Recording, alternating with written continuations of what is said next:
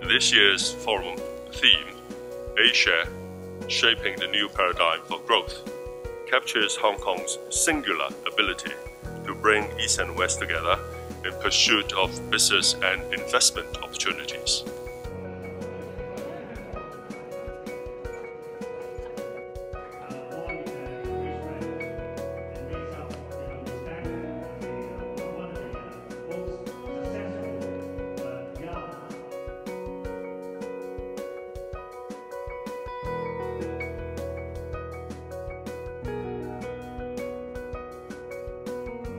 In Hong Kong, according to the Women's Commission, 30% of married women leave the workforce for either children or aging parents or family obligations. So the women are getting cut off midway, and it's really difficult to get back in. So we've started a program to bring women who have been out of work for several years back into the workforce.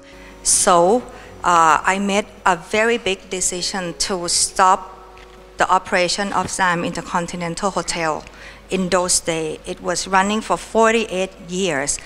And then I took that worst chance to invest 600 million US dollars investment in the middle of crisis.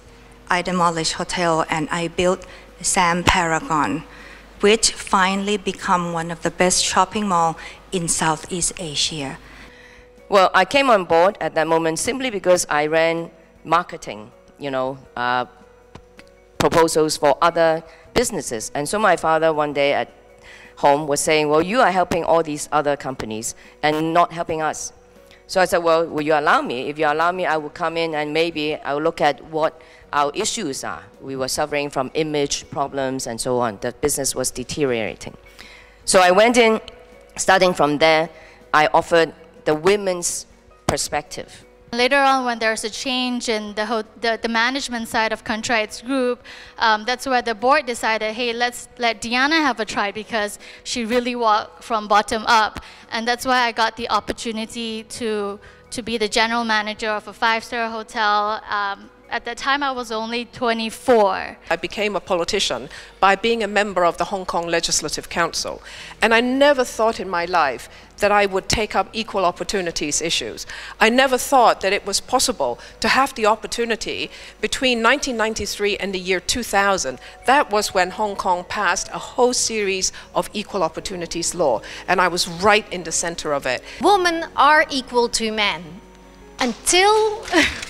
Here comes the until. Women are equal to men until they need to have babies. Looking back on the last 20 plus years of my career, I sometimes think I am so fortunate because the progression of my personal career has really coincided with the rise of China. My belief is women should not be left to themselves and be independent at all situations. So start to have this confidence when you are young. But it is never too late to begin, even for those mature women.